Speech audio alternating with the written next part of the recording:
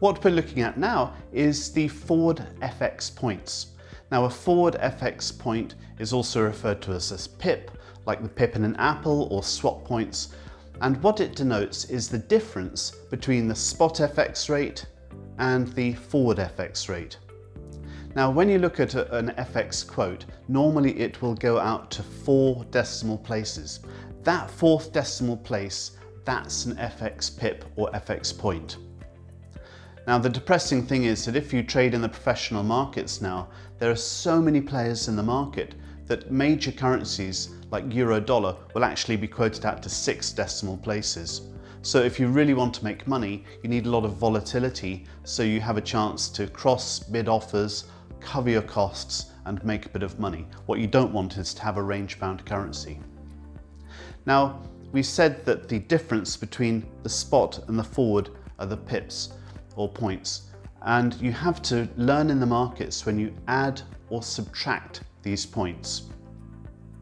Now let's take an example on euro dollar. So for €1 you're looking at getting so many dollars. You can see here in this quote that the pips go from a low number on the left side to a high number on the right, from 6.02 to 6.08. If the numbers go from low to high, you add the pips onto the forward FX quote. Now the interest differential between euro and the dollar is so tiny that the forward points are only 6 points, it's nothing.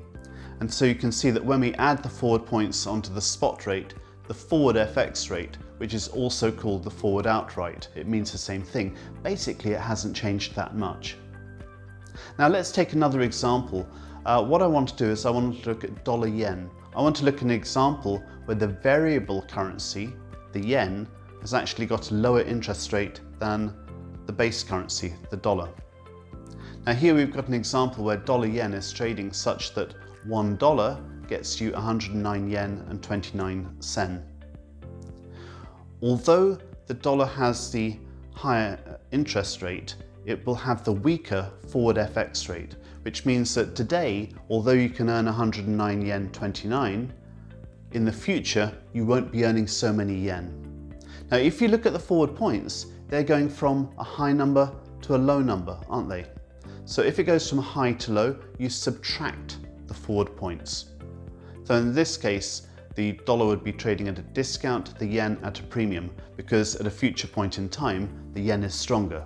So imagine if you're Japanese today and you want to go to America, you have to hand over 109 yen 29 to get a dollar, but in a year's time, you'll only have to hand over 106 yen and so many sen. So the yen is getting stronger in this case. Now, if you're not sure, when you see the forward points, should I be adding them? Should I be subtracting them? Just think about the interest rates. Just look at the interest rate on the variable currency.